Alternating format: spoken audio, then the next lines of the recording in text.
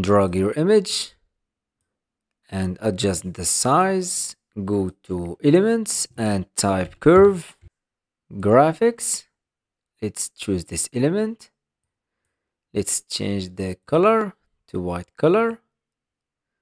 Increase the size and rotate.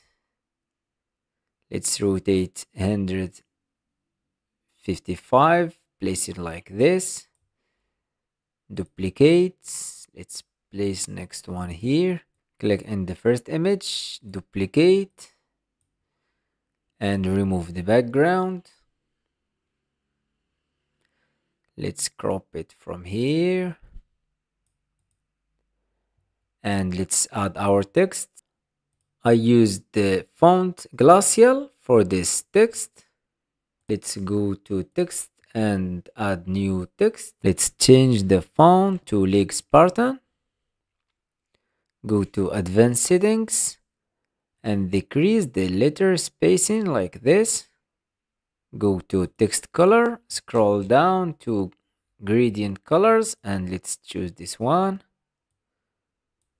Let's place it here, and here's the final results.